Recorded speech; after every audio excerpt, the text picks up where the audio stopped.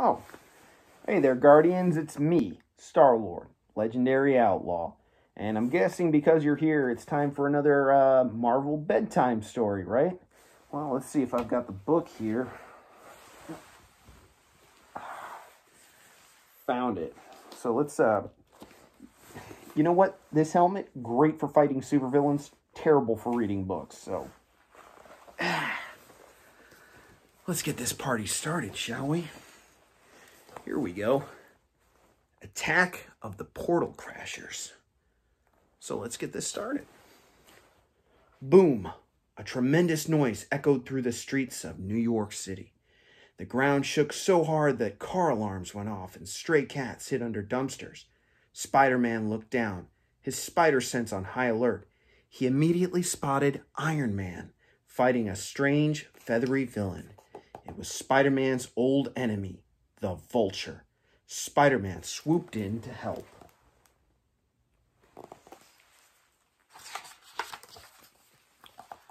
Flying through the city, Iron Man blasted the Vulture, with Spider-Man swinging close behind. The blast hit the villain's legs, and the Vulture fell down toward the ground. At the same time, Spider-Man spun a web to catch the villain. The city was safe once again. Working together, Spider-Man and Iron Man had beat the Vulture in no time.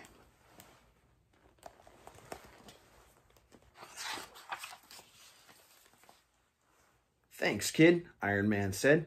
We make a pretty great team. You're welcome, Mr. Stark, Spider-Man said, blushing under his mask. Iron Man, billionaire Tony Stark, was a big deal. Please, Mr. Stark was my father, Iron Man joked. He put his arm around Spidey. You know, some of the greatest victories have been won by heroes working as a team, like the time Cap, Falcon, and I teamed up to fight Hydra, or when Widow and Hawkeye took down AIM. Cloak and Dagger are always helping Doctor Strange fight Dormammu. Every hero has certain strengths and weaknesses. Well, I usually work alone, Spider-Man explained. I don't think I've earned my place among the real heroes yet. There's no shame in needing a little help, Iron Man said with a smile. See you around, kid. As Iron Man rocketed away, Spider-Man began to think about how cool all the other superheroes were and how badly he wanted to prove himself. That gave him an idea. What if he threw a party for them? They deserved it. After all, they save the world every day.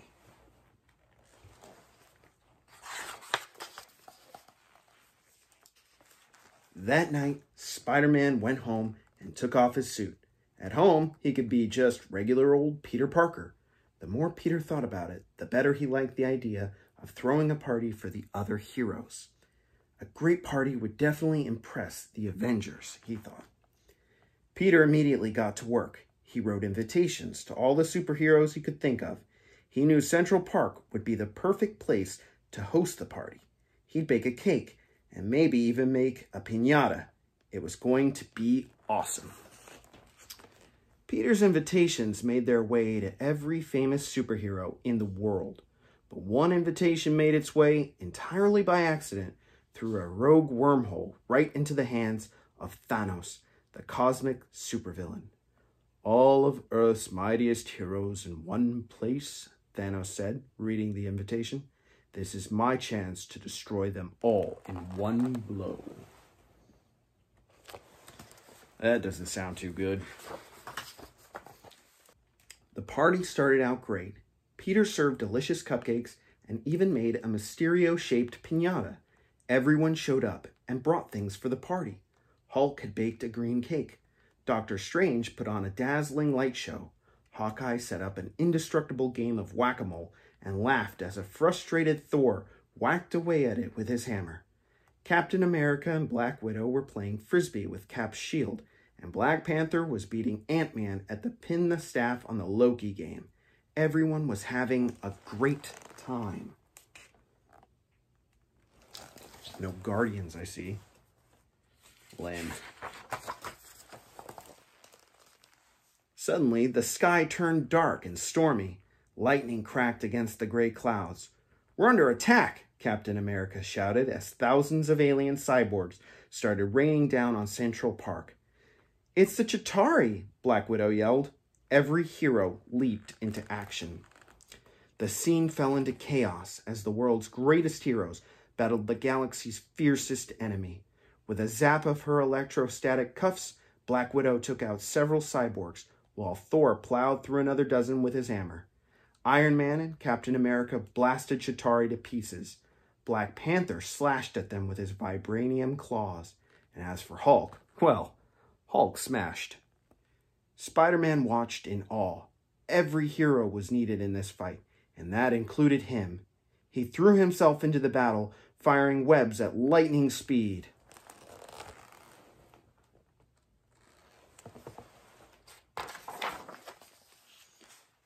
The greatest superheroes in the world, including Spider-Man, fought long and hard. Soon the tide of the battle was turning. Fallen cyborgs littered the ground. But then, with a mighty crack, the sky split open and Thanos appeared. Spider-Man's heart sank. The Chitauri were bad news, but Thanos was way worse. The world was really in trouble now. "I've got him!" cried Captain America. But Thanos saw Cap charging and smashed him backward. Then Black Panther leaped at Thanos, kicking powerfully, but the blow bounced right off of Thanos' chest. Doctor Strange's magic couldn't contain the massive villain, and even Hawkeye's sharpest arrow bounced harmlessly away. One by one, the heroes were defeated.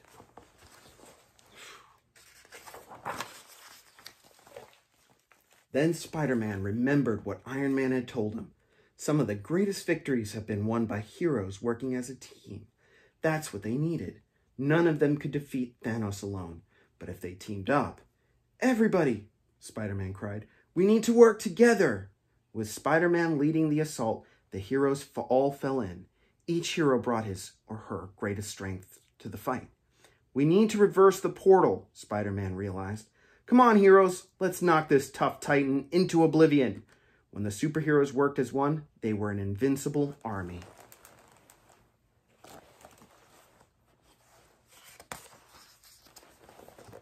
In the fiercest battle Central Park had ever seen, Spider-Man and his heroic friends banished Thanos to a far-off dimension in the multiverse.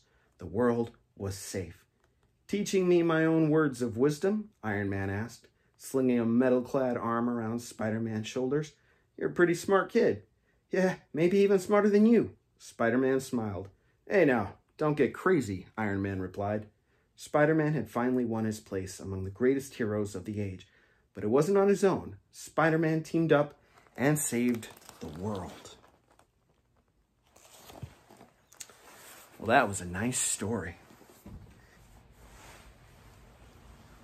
Well, I hope you enjoyed your Marvel bedtime story. Until next time, I've got a galaxy to guard, and you've got a bed to go fill.